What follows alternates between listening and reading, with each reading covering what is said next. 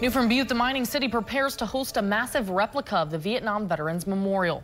The wall that heals is only making one stop in the Northwest this year. The replica will be on display at Father Sheehan Park from August 28th through September 1st. 300 motorcycle riders are expected to welcome the 375-foot-long wall come late August before volunteers install it at the park. 267 Montana men made the ultimate sacrifice in Vietnam, with 22 of them from Butte Silver Bow.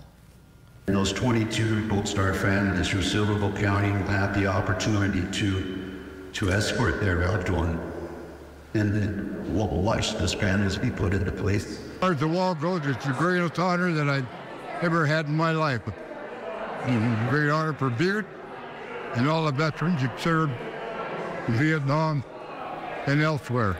The wall that heals debuted in 1996 and has been on display in more than 700 communities across the United States.